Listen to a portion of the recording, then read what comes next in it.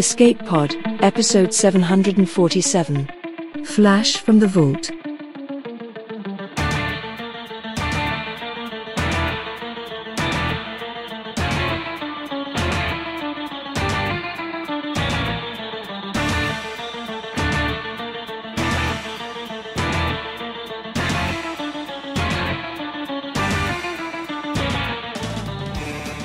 Hi there, and welcome to the third and final term of Escape Pod Summer School, where we post some of our favorite flash fiction from the vault with a new perspective.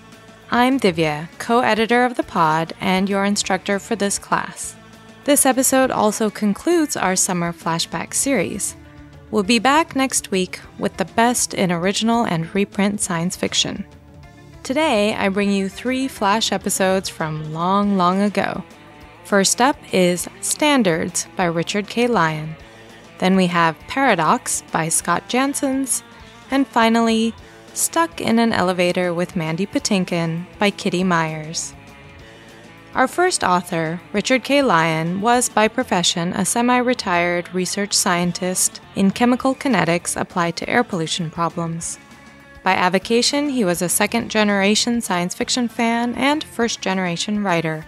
On his own, he sold quite a few stories to Analog and other magazines. With Andy Offutt, he did 3 Tiana books and a novel that was serialized in Analog called Rails Across the Galaxy.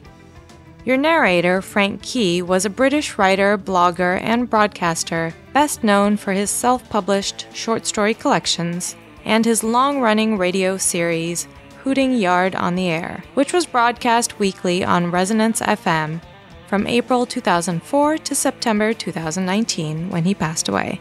Frank co-founded the Malice Aforethought Press with Max Descharnay and published the fiction of Ellis Sharp. Now, get ready to visit 2008 because it's story time.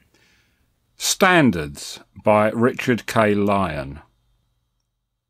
Review of Physics, National Institute for Advanced Study, 1177 16th Street Northwest, Washington, D.C. 20036. April the 1st, 1934. Mr. John Armstrong, care of the Harvard Club, 27 West 44th Street, New York, New York, 10017. Dear Mr. Armstrong, after careful examination of your manuscript number 113785, Corbomite, an insulator against gravity, the editors of Review of Physics have concluded that it is not suitable for publication in this journal. This decision is final, and further correspondence on this subject will serve no useful purpose. Since the above may seem somewhat harsh, let me say what I can to mitigate it. The editors do appreciate that you're working under difficult circumstances. When the senior author of a paper is deceased, it is always hard for the junior author to complete the work in an appropriate manner. Also, let us assure you that we do believe you. You have told us that with his dying breath, Professor Steinhardt handed you his notebook and said, "Have this published in Review of Physics." Such an action would be completely in character for Steinhardt, since he was a true scientist. As for your claim that Professor Steinhardt made this statement as he was expiring from disintegrator rays wounds suffered during your escape from the City of Disembodied Brains on Altair 4, our believing that is a somewhat different matter, but we need to go into that. What is important is that you should recognise that whatever the highly emotional circumstances of Professor Steinhardt's passing may have been, they have no relevance to publication in Review of Physics. The sole criterion for publication in this journal is the comments of the referees. In your case, these comments were highly negative, and I must add that I completely agree. Your paper claims the existence of a substance which insulates against gravity, this being the basis of the ether flyer by which you and the late Professor Steinhardt voyaged to Altair 4. Such a substance, however, completely violates elementary potential theory and, if it could exist at all, would have to be totally different from what you envision. Since, Mr. Armstrong, you profess yourself to be a man of action, I'm not surprised that you find the above difficult to comprehend. If I may make a suggestion, perhaps you should study any good text in freshman physics. Furthermore, while I can readily understand why you wish to visit the referees and personally demonstrate your anti-gravity apparatus to them, I cannot reveal their identities to you. Referees are anonymous by long-standing tradition, one purpose of this tradition being to prevent acrimonious confrontations of the very kind you seek. Finally, I must tell you that your continued visits to the offices of Review of Physics are contraproductive. As you know, we're located on the 20th floor, and your floating in and out through our windows is a considerable distraction to the clerical staff. Sincerely yours, Oscar C. Tonys, Editor-in-Chief. And that's our story. By coincidence, the author died shortly before this story was published, which I thought made it particularly poignant in spite of its satirical tone. And I discovered upon looking up the narrator that he passed away last September. I decided to make this the opening story of my 3 as a testament to the longevity of Escape Pod. I also like the way it points out a common fallacy among academics, especially scientists. I was raised by a college professor who prizes rational thought, and I was a huge fan of the book Dune as a teenager. I bought into the whole be super unemotional and logical way of the Bene Gesserit as something to aspire to. It took having a child to realize that sometimes it's better to lead with emotion, at least the good ones, like empathy and compassion. And it took a couple decades of adult life to realize there's no way to make a personal decision without some degree of emotional involvement. You can make pros and cons lists all day long, but in the end, it boils down to what you want. All of which is a roundabout way of saying that we can never truly separate our desires from facts. The most rational academics and scientists will struggle to let go of their cherished beliefs, even if the contradictory evidence is right in front of their eyes. Our next story is Paradox by Scott Janssens. At the time the story was written, back in 2005, Scott lived in Seattle and wrote code for a large software company. Your narrator, Paul S. Jenkins, is a fiction author, podcaster, occasional narrator, and skeptic blogger. Paradox by Scott Janssens. I saw nothing when I looked through the eyepiece Franz handed me, and told him so. Of course not, said Franz. Right now, the time sight is set to look into the future. From this point in time, the future doesn't exist yet. Not in any meaningful way. So it can't be seen. He twisted a ring on the sight and bade me look again. Through it, I saw Franz welcome me at the outer door to his laboratory. Outside, the London fog created yellow halos around the gas lamps along the lane. I watched Franz take my coat and top hat and hang them on hooks beside the door. Then my own image grew as it approached where I currently stood, by the fireplace. Extraordinary, I said. How far back can this device see? Nearly 1,000 years at the moment. Theoretically, given enough electrical charge, we could see creation. Amazing. So you've given up on travelling through time in favour of seeing through it? Not at all. The sight is the final piece to my time seat. I asked you here tonight to witness man's first trip through time. I scoffed. Light is one thing, but surely you can't move physical objects through time. It's really quite simple. I'm surprised it wasn't done decades ago. But if time travel is possible, I argued, then why have we never encountered men from the future? Why, I'd expect this room to be packed with spectators from the future waiting to see the first time journey. Nonsense. There is nothing to be gained by witnessing this event, not compared to all the forgotten knowledge to be rediscovered. Rest assured, with your record, the future will remember Franz Varga. He took the time sight from me and fitted it into an apparatus mounted onto the left arm of what used to be a common parlour chair. He seated himself in the chair and made an adjustment to the sight. Then he fiddled with some levers protruding from a box mounted to the underside. "Don't you think you're being a little hasty?" I asked. I don't need to remind you of the cloud chamber incident. He waved me off impatiently. There is no time to waste if I'm to make a time voyage before Mackenzie does. At that point I knew he would not be dissuaded, not where his chief rival was involved. Where are you going? I asked. Just a test run, he assured me. 100 years is a nice round number. I plan to bring back a newspaper as proof of my journey. I need you to note the precise time of my departure and return. To an observer here, I should appear to be gone only a few seconds. I removed my pocket watch from my waistcoat. I synchronized it with Franz's pendulum clock and nodded my readiness. Franz arranged himself in the time seat, straightened his coat, and took one last peek through the time sight, before turning a dial on the right armrest I hadn't previously noticed. On that night, Franz Varga embarked on man's first trip through time when he vanished with his time seat. When he didn't return after 30 seconds or so, I began to worry. He said he'd be away only a few seconds. Surely he meant minutes, I consoled myself, while keeping an eye on my watch. After several minutes had passed, it came to me why he couldn't return. I imagined Franz looking into his dark time sight. From his point in time, the future didn't exist yet. Not in any meaningful way. And that's our story. Curiosity is a formidable force of human nature. It's driven much of human technological and scientific progress, and it starts right from birth. We're built to be curious about our world, to experiment with it, whether it's tasting every object that we grasp or dropping our peas on the ground over and over to observe how they fall.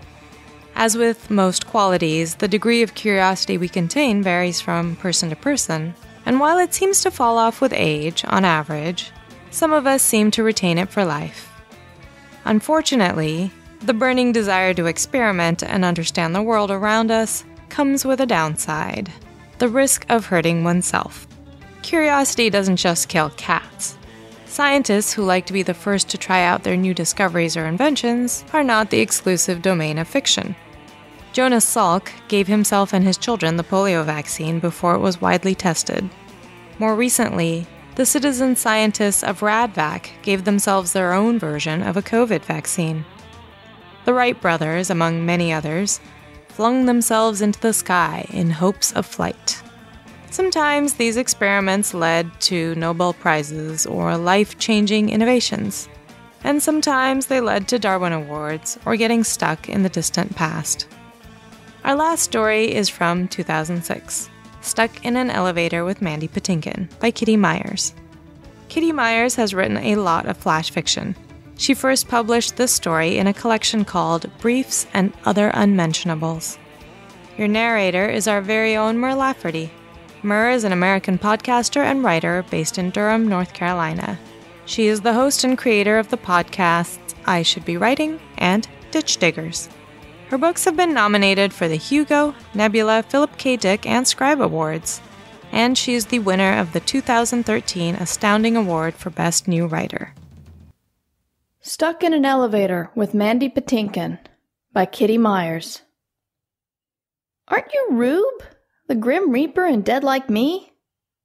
As he turned to look at me, an expression of amusement spread over his face like a wave of sunshine over a cloudy field. I'm not a Grim Reaper in real life, he mimicked, but I do play one on TV. I was stuck in a hotel elevator with the actor Mandy Patinkin. I didn't recognize him until the elevator jerked to a stop between the 11th and 12th floors. It was just the two of us, me, a 20-something single woman having one of the best hair days of my life and wearing my skinniest jeans, and the guy who, upon closer examination, played Rube in Dead Like Me. I bet you get asked that a lot, huh? Not really. Usually they ask if I'm Dr. Geiger, or sometimes they recognize me from Yentl. But you're the first person who's ever asked me if I was the Grim Reaper. Did it make your day? Yes, it did. His laugh, by the way, is charming. We stood there, he on his side of the elevator and me on mine, smiling and waiting and feeling rather awkward, if truth be told. I noticed that he wasn't wearing any shoes or socks. He was wearing a two-piece suit with the shirt pulled out, but no shoes. I wondered if he had been locked out of his room. I wondered if he was even staying at this hotel. Maybe he was having an affair with a woman who was staying here and her husband walked in on them. Then he left in such a hurry and he forgot his socks and shoes. Oh, Lord, the silence was beginning to feel even more claustrophobic than the elevator. At least Mandy Patinkin's feet didn't smell. Who's Dr. Geiger? Oh, he was the character I played on Chicago Hope. More awkward silence followed, and then he ventured, Were you a Chicago Hope fan? No, but I don't get a chance to see much television. The only thing I ever saw you in was Dead Like Me. He seemed genuinely surprised. Just that? How about my movies?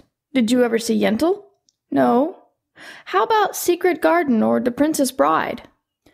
Nope, just Dead Like Me, which I really miss, by the way. I emphasized the word really because I felt guilty that I hadn't seen more of his work. He periodically checked his watch, so I asked, How long have we been stuck in here? Not quite 5 minutes. He sighed, ran his hand through his hair, and slid down the corner until he was almost sitting. Normally, I'd remain standing if I were stuck in an elevator alone with a man. But Mandy Patinkin seemed okay, even if he did seem a bit anxious at the moment. So I slid down the opposite corner and sat Indian style. You know, this is probably the best day of my life. I'm stuck in an elevator with the guy who starred in my favorite show. That seemed to brighten him up, and he relaxed. Too bad we didn't have more viewers like you. We'd still be on the air. So you really liked the show, huh? What did you like about it? Well, first of all, the idea of benevolent Grim Reapers, which look like everyday people whose purpose was to guide people into their hereafters. It's comforting to think that at the moment you die, there will be someone right there, just to be with you, you know, so that you're not alone. And it was funny at times, too, like all those toilet seats hanging from the tree. Do you believe in the hereafter? Oh, yeah, heaven and hell. It keeps me on the straight and narrow. You mean you think twice before you do something? Twice, 3 times, sometimes a lot. Like, I don't drink, I don't do drugs, I've never even tried pot. You're joking. You've never tried pot? I thought all young people tried it at least once. Nope, never. I could be the only living soul who's never done drugs of any kind. Just my luck if I get to heaven and they have a special room marked drug-free souls and I'll spend eternity in it wishing I'd toked up just once so I'd have some company in heaven. You never cut loose as a teenager? Well, I was kind of wild there for a while, but it didn't involve drugs. Well, there you go. You'll spend eternity in the room marked Wild and Drug-Free Souls. Trust me, you won't be alone. The elevator kind of hiccuped, just once, as though it was about to move. At least they're working on it, he said, gazing up. Can I ask why you aren't wearing any shoes?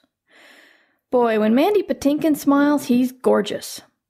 I fell asleep in my clothes and overslept. I dashed out to go to an appointment, and I was in the elevator before I realized I wasn't wearing them. That's kind of what I figured. I could feel the silence bearing down again, so I asked, Do you think there really are Grim Reapers like in the show? But before he could answer, the elevator jolted to life and began its descent. We looked up and watched the floors tick by with alarming momentum. 11, 10, 9, 8, plunging faster and faster, never stopping at the lobby. Then right before we hit the garage level, Mandy Patinkin reached over and gently brushed my arm with his hand, as though he were Rube on Dead Like Me, releasing the soul of the person who was just about to die. As we stood up and walked out of the garage, he said, See, I told you wouldn't be alone.